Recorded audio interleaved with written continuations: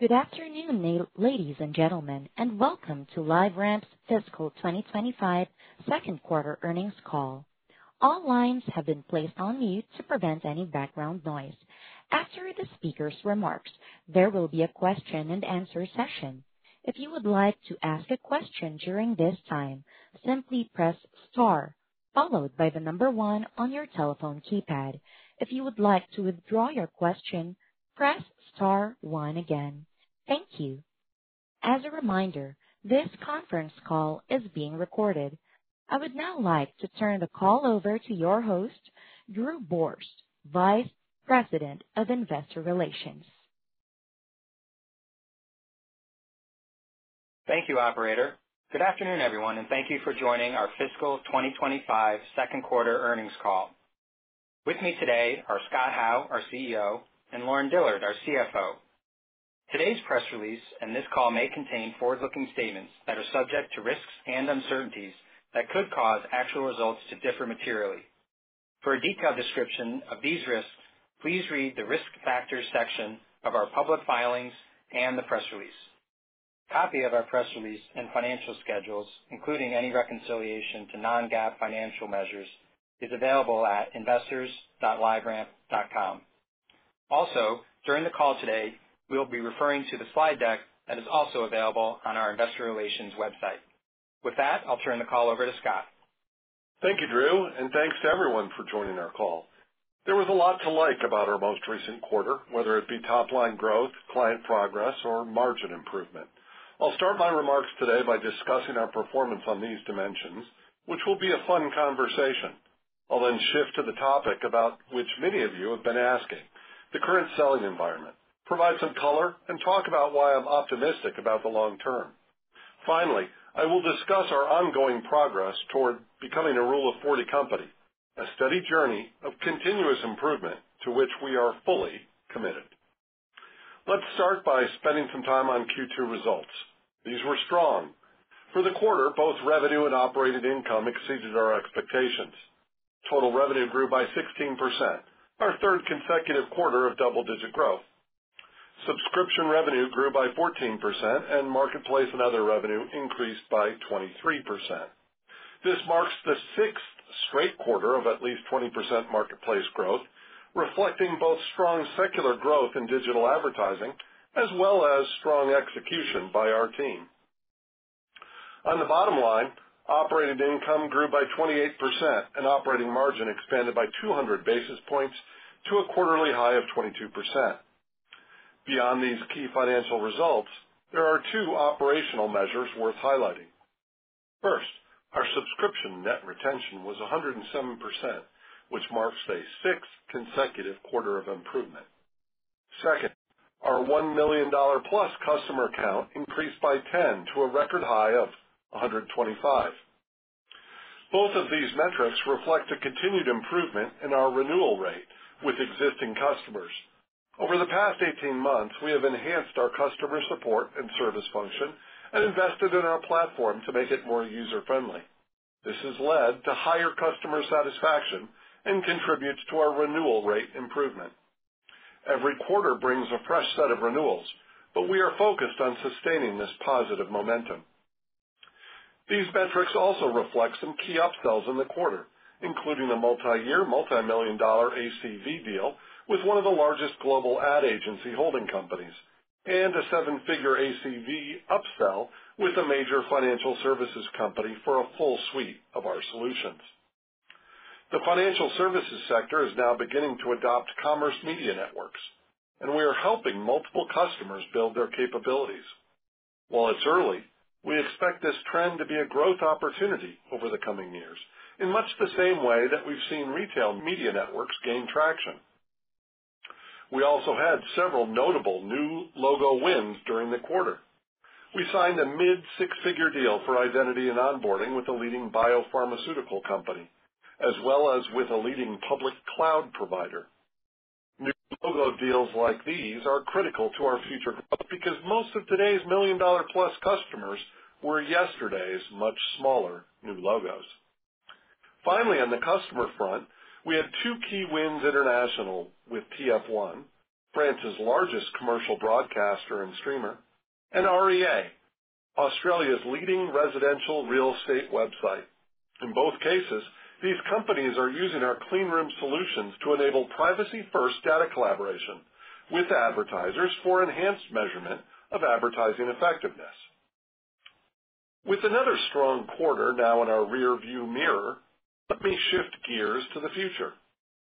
Growth is never completely linear, and last quarter I talked briefly about some of the near-term headwinds we've seen in the selling environment. In the tech sector, IT budgets are tight given economic uncertainty, and, at least based on conversations I've had with clients, many of them were anxious about yesterday's election and the implications for the business environment. In addition, when Google Chrome changed its timing and process for cookie deprecation, it certainly lessened the panicked technology migration urgency that many marketers may have felt. What always fuels my confidence in the future, however, is LiveRamp's fundamental market position. And we've also taken advantage of this temporary lull to do some smart things that should position us well for a decade of long-term growth. LiveRamp has a natural advantage. We are a network company with scale leadership in the evolving data collaboration market. We have steadily built our network over the past decade, and we have significant scale with all of the important participants. Over 500 brand advertisers and ad agency customers, 500 plus digital publishers, from the open web to CTV and streamers to commerce media, and also all of the meaningful ad tech intermediaries. Collectively, the publishers in our network reach over 92% of U.S. consumer time spent online. Not to be overlooked, the other key component of our network is our data marketplace, with more than 200 active data providers offering high-quality data to other participants in the ecosystem, and a growing amount of first-party data collaborations through cleanrooms. The scale of our network is a true competitive advantage today, and we are not done. As the density of our network increases and network participants can activate more use cases, collaborate with more complementary companies, and unlock greater value, we believe our growth will accelerate. Capitalizing on our existing capabilities and network, we have embarked on the next phase of our network expansion, scaling our data cleanroom network. Two overarching existential trends are driving our network growth. First, personalized customer experiences are the gold standard in marketing because it results in better advertising outcomes for brands as well as their customers. Second, first-party data on premium content where consumers spend their time is the best way to deliver personalized experiences. As third-party signals degrade, seamlessly connecting first-party data is paramount. Our data collaboration platform is purpose-built for this environment, helping brand marketers safely and securely use their first-party data to deliver, measure, and optimize personalized advertising at scale across the premium advertising ecosystem. Let me explain what we have been doing recently to accelerate our growth and capitalize on this clean room network opportunity. We continue to fine-tune and enhance our sales function as they navigate what remains a relatively tepid demand environment. In recent months, I've sat in on virtually all of our pipeline and forecasting calls, our account planning conversations, and been involved in dozens of client pitches. I've been speaking frequently, and we've hosted numerous client education sessions. I've learned there is an incredible demand for collaboration, but customers need help to optimize their efforts.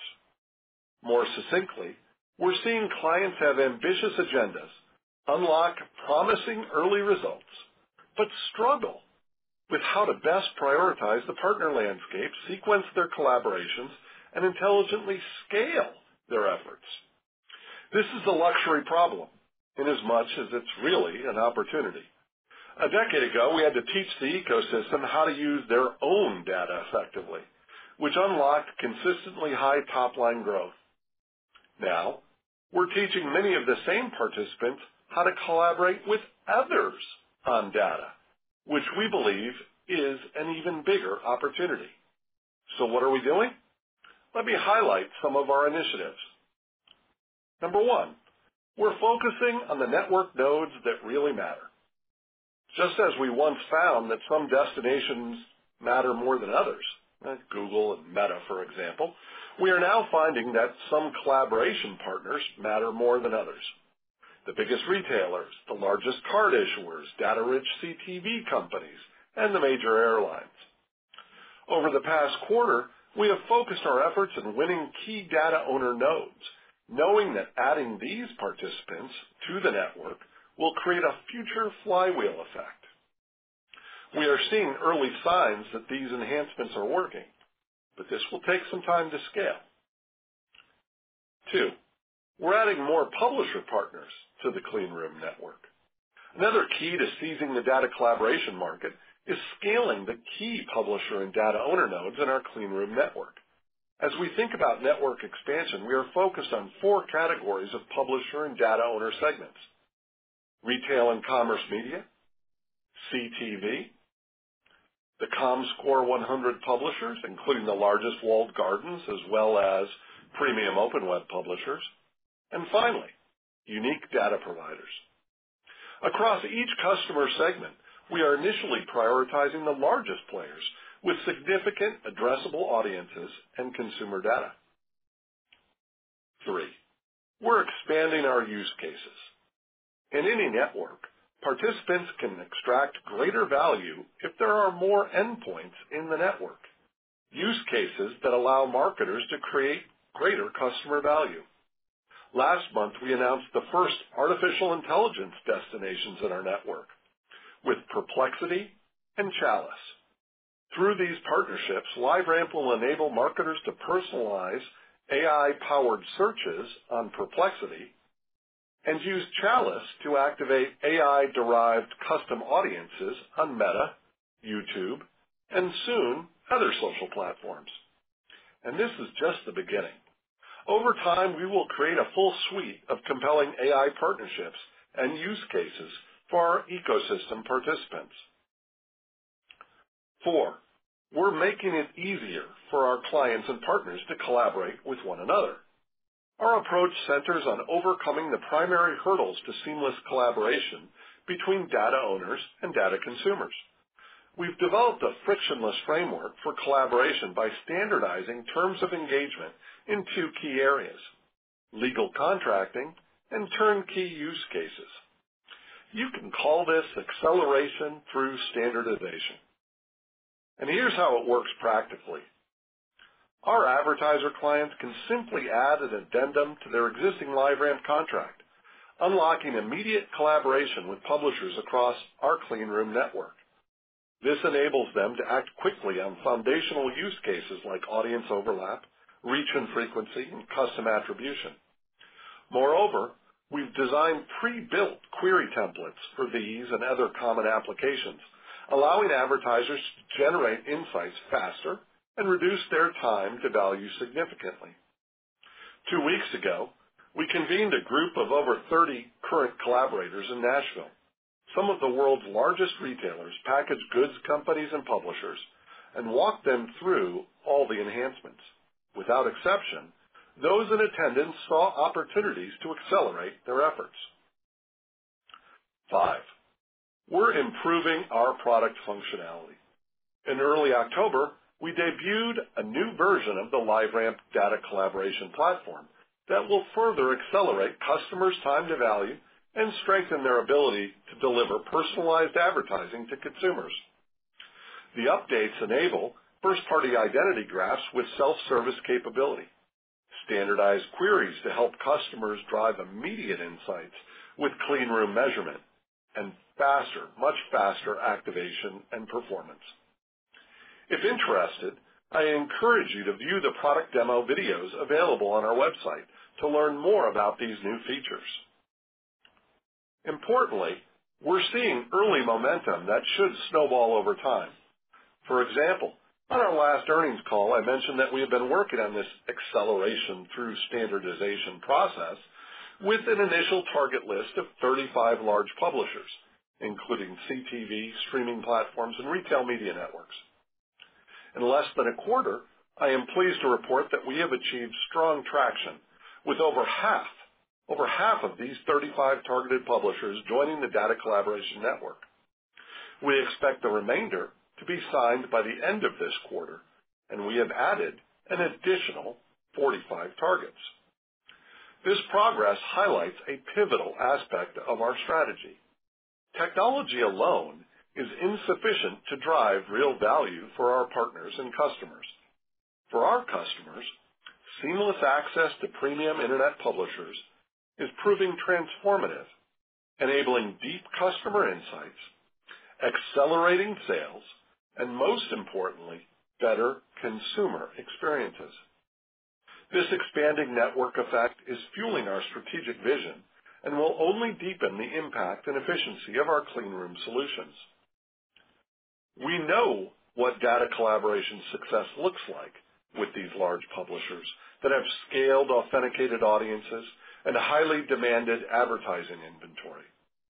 So let me share some recent examples.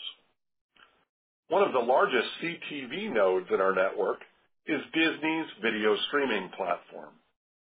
We have been working with them for more than a year, and they have scaled their collaboration connections to over 30 brands and counting.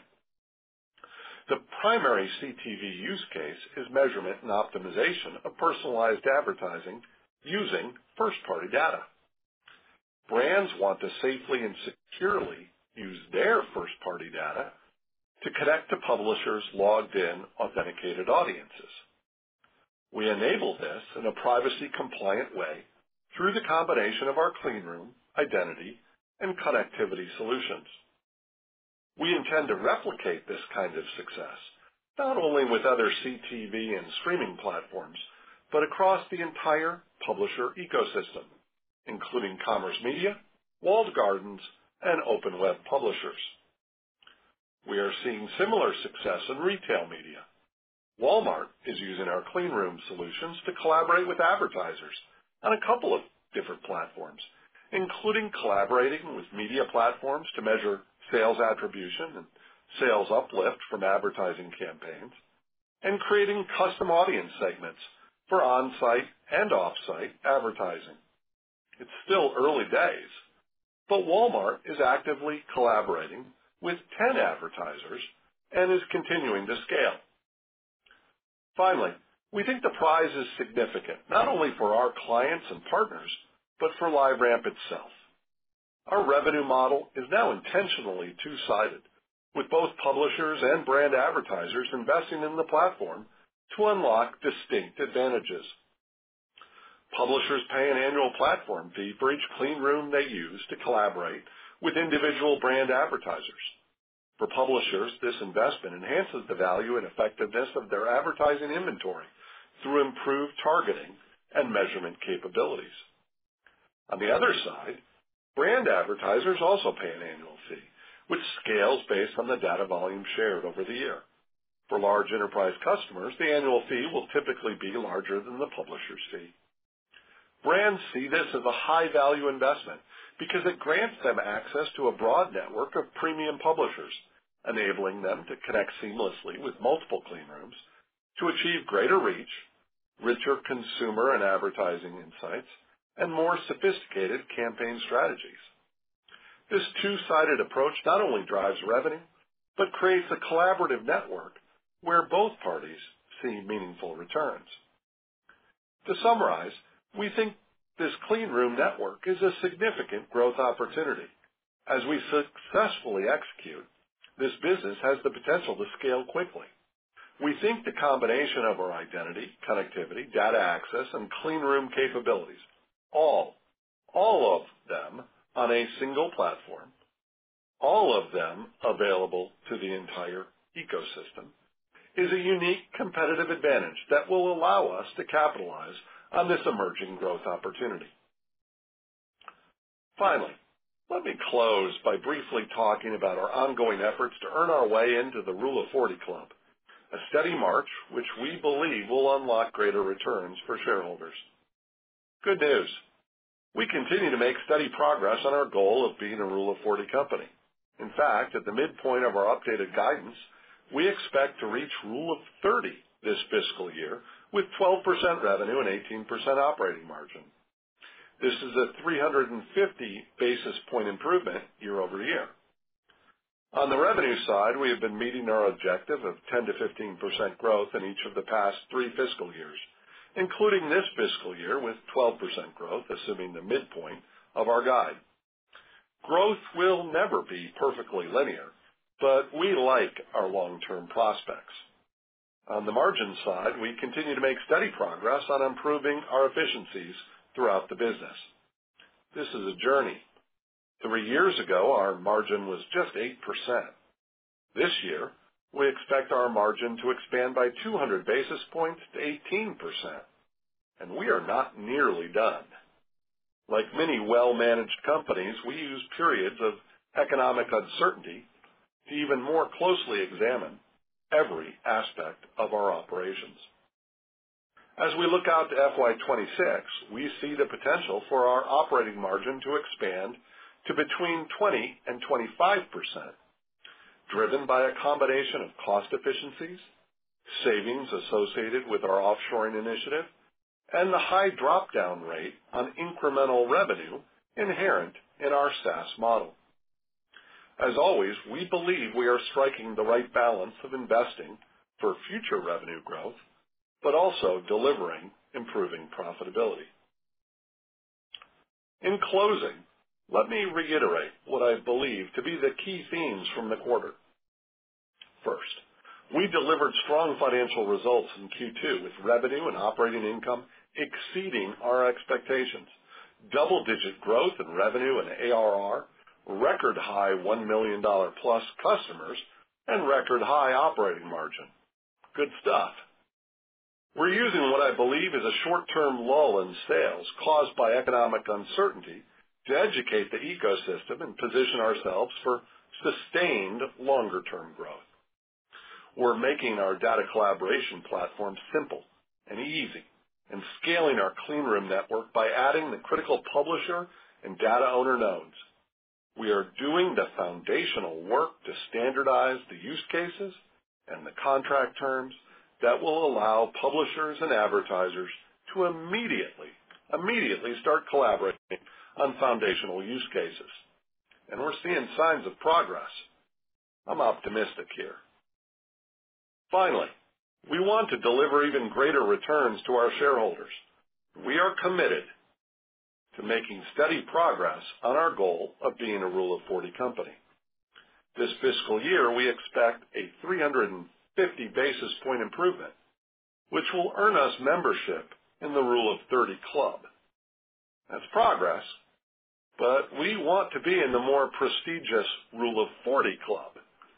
As we look out to FY26, we see a path to 20 to 25% operating margin, up from 18%, driven by a combination of cost efficiencies, offshoring savings, and high drop-down rate on incremental revenue. Thank you again for joining us today, and a special thanks to our exceptional customers, partners, and to all LiveRampers for their ongoing hard work and support. We look forward to updating you on our progress in the coming quarters. I will now turn the call over to Lauren.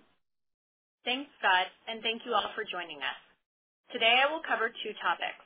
First, a review of our Q2 financial results, and second, provide our outlook for FY25 and Q3. Unless otherwise indicated, my remarks pertain to non-GAAP results, and the growth is relative to the year-ago period. I will be referring to the earnings slide deck that is available on our IR website. Starting with Q2.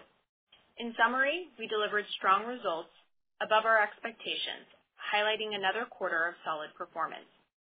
Revenue came in at $185 million, $9 million above our guide, and operating income was $41 million, $10 million above our guide.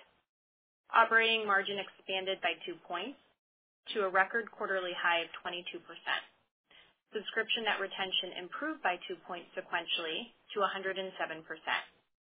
ARR grew by 13%, and million-dollar-plus customer count grew by 10 quarter-on-quarter to a record high of 125. Let me provide some additional details. Please turn to slide 5. Total revenue was $185 million, up 16%, with both subscription and marketplace and other above our expectations. Subscription revenue was $143 million, up 14%. Fixed subscription revenue was also up 14%, a 2-point acceleration from last quarter and slightly ahead of our low double-digit expectation on lower than expected contraction. Usage revenue was up 16% and largely benefited from some one-time activity. Usage as a percentage of total subscription revenue was 16%, slightly above the 10 to 15% historic range. ARR was $483 million, up 13% year-on-year, and quarter-on-quarter grew by $5 million, driven by product attach expansion and improved customer churn and downsell. Subscription net retention was 107%, 2 points better sequentially, and above our 100 to 105% expectation. The improvement was mostly driven by lower customer churn and downsell, and, to a lesser extent, stronger subscription usage. Total RPO, or contracted backlog, was up 3% to $504 million. Current RPO was up 10% to $374 million. The selling environment in Q2 was similar to the prior 2 quarters. On the positive side, our sales headcount is stable, and we have sufficient sales capacity to meet our goals this year.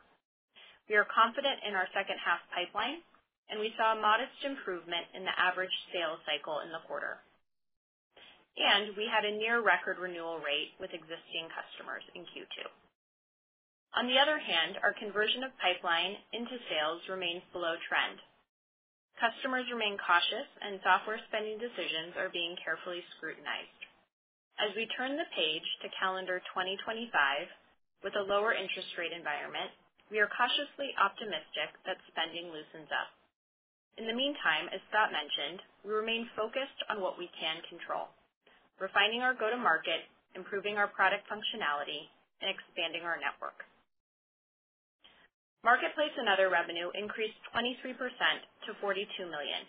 Data Marketplace, which accounted for 78% of Marketplace and other revenue, grew by 24%, reflecting continued strength in digital advertising and in particular CTV, which now accounts for roughly 20% of Data Marketplace revenue. Moving beyond revenue, gross margin was 75%, flat year-on-year. Operating expenses were $99 million, up 11%, driven primarily by investments in product and sales headcount to support revenue growth. Operating income was $41 million, up from $32 million a year ago, and our operating margin was up 2 points to a record quarterly high of 22%. GAAP operating income was $7 million, reflecting stock-based compensation and purchased intangible asset amortization. Stock comp was $29 million, up from $16 million a year ago. As a reminder, the prior year benefited from accelerated vesting for tax planning purposes, and the current year includes the impact of the Habu acquisition. Operating cash flow was $56 million, up from $36 million a year ago, reflecting growth in adjusted EBITDA and improved working capital. In August, the board expanded and extended our share repurchase program, and in Q2, we increased our repurchase to $50 million, bringing our fiscal year-to-date total to roughly $71 million through today. There is approximately $287 million remaining under the current authorization that expires at the end of calendar 2026. So in summary, we posted strong financial results in Q2. We beat on both the top and bottom line. Subscription revenue and ARR grew by double digits for the 3rd consecutive quarter. Subscription net retention improved sequentially to 107%, the highest level in over 2 years. Million-dollar-plus customer count increased by 10 to reach a new record high of 125. Operating margin expanded by 2 points to a record high of 22%.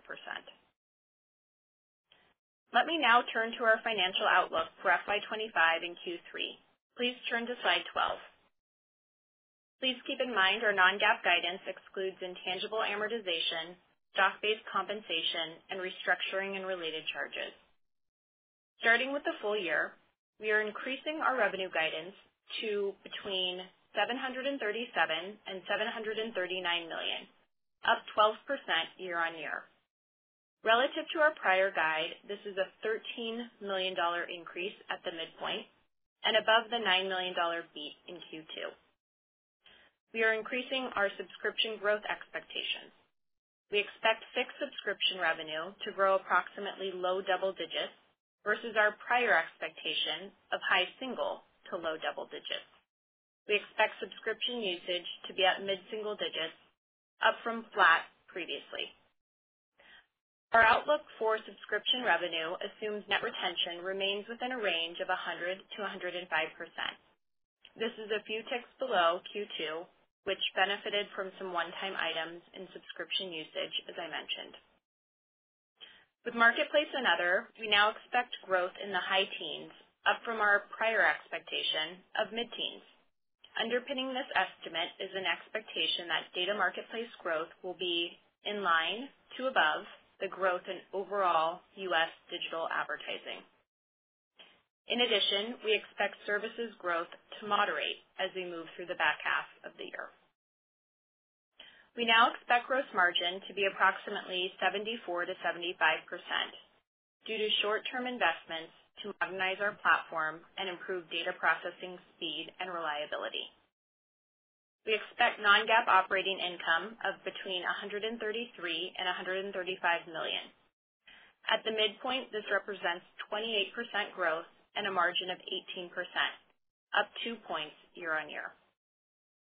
On the Rule of 40 framework, at the midpoint of our guide, the 18% operating margin plus 12% revenue growth would put us at Rule of 30 for the first time. We expect GAAP operating income to be between $6 and $8 million. And lastly, on share repurchases, we intend to use a substantial portion of this year's free cash flow for share repurchases and will be opportunistic over the balance of the fiscal year, depending on market conditions. Now, moving on to Q3, we expect total revenue of $191 million, non-GAAP operating income of $39 million, and an operating margin of 20%. A few other call-outs for Q3. We expect subscription revenue to be up high single digits, with fixed subscription up low double digits and usage roughly flat. Marketplace and other revenue is expected to be up mid-teens. Note that the comps get increasingly difficult in the fiscal second half, but our guide assumes a fairly stable two-year stack. Gross margin is expected to be between 74 and 75%, and we expect stock-based compensation to be approximately $27 million. Before opening the call to questions, I'll conclude with a few final thoughts.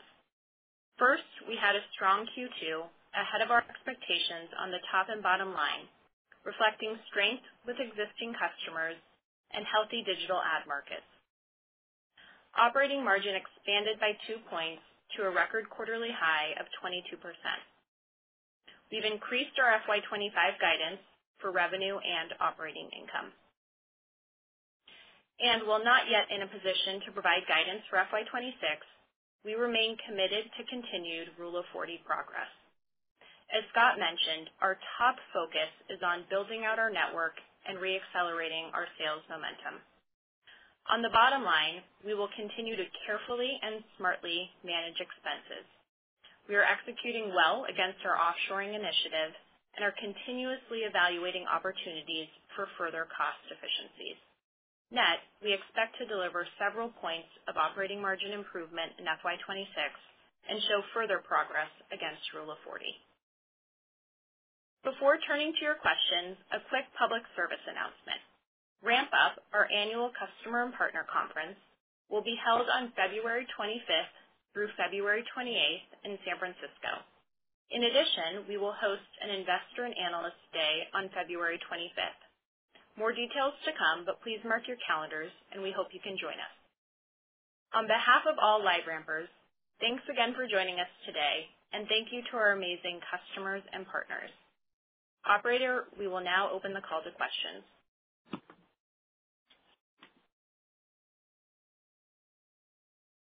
Thank you.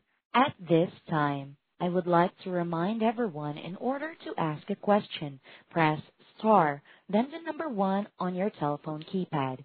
We ask that you please limit to one question and one follow-up. We will pause for just a moment to compile the Q&A roster. Your first question comes from the line of Jason Kreyer with Craig-Hallum. Please go ahead. Great. Thank you, guys. I just wanted to ask about the strong performance in subscription revenue. We talked the past couple quarters about these longer sales cycles, so we had expected maybe a little bit of a decel there. So just curious if you can unpack what elements of the selling process drove the acceleration you saw on subscription. Yeah, I'm happy to. And we were pleased to report that the outperformance in subscription was driven by both an improvement in fixed subscription as well as subscription usage. With respect to fixed subscription, as Scott mentioned, we had a near record high renewal rate in the quarter and record low contraction, and that benefited our fixed subscription growth in Q2. And then, as I mentioned in my prepared remarks, subscription usage did benefit from some one-time items and activity in the quarter, which we're not expecting to repeat in the second half, but certainly benefited usage growth in Q2. So taken together, we saw a nice beat against our expectation for subscription. And then while you didn't ask it, Data Marketplace also outperformed relative to our expectations in the quarter, and that was largely driven by a strong Data Marketplace performance and particularly CTV. Always happy to have you slide in the outperformance on Data Marketplace. Appreciate that. So you also had some interesting commentary just on the margin outlook as we get into 2026. Can you maybe unpack what the drivers are going to be, or a little bit more detail on where you expect that better performance and margin to come from as we get into next year? Yeah, I'm happy to take this one as well, and thank you for the question. First, offshoring, as we've discussed, remains a big lever for the business over the medium term, and we continue to execute really nicely here. Today we have about 250 roles offshore, up from 60 at the same time last year. The savings benefit this year is being somewhat masked by the addition of Habu-related expenses, but would expect us to be a more meaningful driver of margin expansion in FY26. In addition, as we mentioned, we're looking carefully at our cost structure to ensure every dollar of investment is aligned to the key growth initiatives that Scott discussed, and we're driving efficiencies where we can. So, for example, as we continue to modernize our platform, which we discussed, and pay down technical debt, we expect to slow the rate of hiring and investment in our product and engineering function. And similarly, we would expect to see continued leverage on our G&A investments. Perfect. Thank you very much. Your next question comes from the line of Shyam Patil with Susquehanna. Please go ahead. Good afternoon. This is Aaron on for Shyam. Thanks for taking our questions. Can you talk about CTV and how that's contributing to the growth that we're seeing? And then relatedly, are there any more details that you can share to help us better understand the clean room partnership that you recently announced with Netflix? Thank you. Yeah. Hey, Aaron, it's Scott. First off, on CTV, it's not something we break out anymore specifically because we're not a media take rate business. That said, I would tell you that I think we are absolutely instrumental in the future of CTV, where it's going, and how those CTV players are going to, in future, partner with major advertisers. And let me unpack that a little bit. It used to be that if you were buying television, you would go do panel-based, add it with some panel-based data to plan your buy. Well, it is now the case that every major CTV provider has an authenticated audience, and they have deep, valuable data. And so the combination of that valuable CTV data along with the valuable first-party advertiser data, which is authenticated as well. Well, when you start to collaborate across those two deep data sets, that's when the magic happens. And that requires clean rooms. So when I talked earlier in my prepared remarks about the 35 publishers that we had targeted, a big chunk of those are the major CTV companies. And we are working with virtually all of them. And the ways that we're working with them is to set up this clean room so there can be audience collaboration that also facilitates measurement. So advertisers are getting just a fundamentally better experience when they're placing their ad buys on those CTV providers. And that's so important now because we passed this tipping point for CTV. So I think that's going to be a really interesting part of our business. We've talked so much over the last couple of years about retail media networks. But, add in here kind of these entertainment networks that we're going to start to see.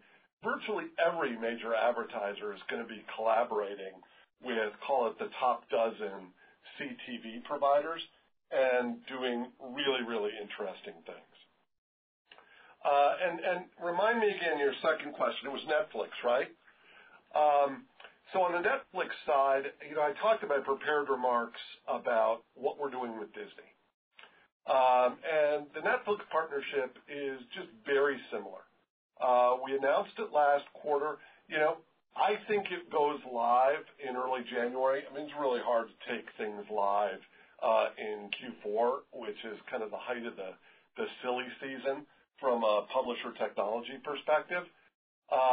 But, I'll tell you, advertiser demand for this off the charts. It's going to be the measurement, the audience collaboration.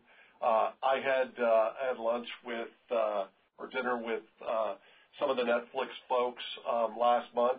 They're super excited about it. So I expect good things, but don't expect to see any growth from that this coming quarter.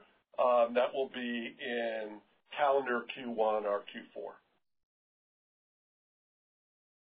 Great. Thanks, Scott. Again, if you would like to ask a question, press star 1 on your telephone keypad. Your next question comes from the line of Elizabeth Porter with Morgan Stanley. Please go ahead. Hi, this is Josh Baer on for Elizabeth. I wanted to ask one on the FY26 operating margin guidance. Really appreciate the early color. Wondering what would land you at 20% versus 25%. Especially now looking for 18% or so for this year, it's a difference between sort of solid, modest expansion and really significant expansion. I'm wondering if you're managing costs to manage to some rule of metric that goes beyond the 30% this year, or if it's a dynamic where top line upside is going to flow through. If you could talk to what would land you at the top and bottom of that range, that would be great. Thanks. Yeah, it's a great question. I'm happy to. And I'll start by just acknowledging it's probably too premature to talk about top-line growth next year. We still have 2 quarters to go in this fiscal year. That said, under all reasonable revenue scenarios, we believe we have the levers to drive the margin expansion that both Scott and I discussed. Revenue, of course, is going to be a lever on the 20 to 25% range, just given that the high fall through of our model. In addition, that the pace at which we continue to offshore is a big lever. And then finally, as we mentioned, we have kind of levers in other areas of our business to just run a better business and drive greater efficiencies. And how quickly we harvest those opportunities will also dictate margin expansion next year. Okay, got it. Thank you. Your next question comes from the line of Alex Levine with the Benchmark Company. Please go ahead. Hey, guys. Thanks for taking the question. This is Alex on for Mark. I'm just curious if you could provide an update to the Oracle-related marketplace pipeline progression and whether or not the raised guidance, in fact, reflects that. And then secondly, curious if you could quantify, perhaps I missed this, the contribution on revenue and ARR from Habu in the quarter. Thank you. Yeah. Hi, Alex. I am happy to take both of those. So first, with respect to the Oracle impact, we continue to expect a modest positive impact in Q3 associated with the shutdown of Oracle's ad business. As a reminder, this shutdown happened at the end of September, so still relatively new, and we'll continue to tread lightly with respect to guidance until we have more of a trend line to forecast against. But do continue to expect it to be to represent a nice opportunity for us in the back half of this year. And with respect to Habu, what I can share is we remain on track for the $18 million of synergized revenue this year, and tracking toward that in the first half. At this point, just given the integration of Habu into our broader suite of cleanroom solutions, it's hard to pull it out, to pull out the contribution perfectly, but would reiterate we are on track to deliver the $18 million we committed to at the beginning of this year. Got it. Thank you very much.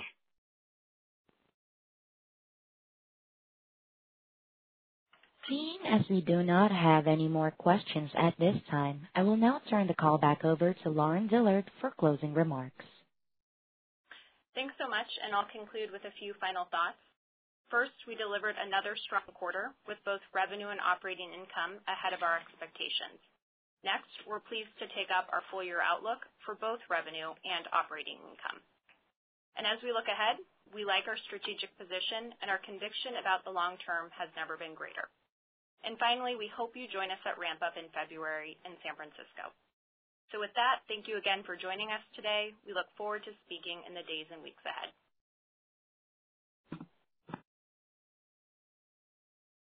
Ladies and gentlemen, that concludes today's call. Thank you all for joining. You may now disconnect.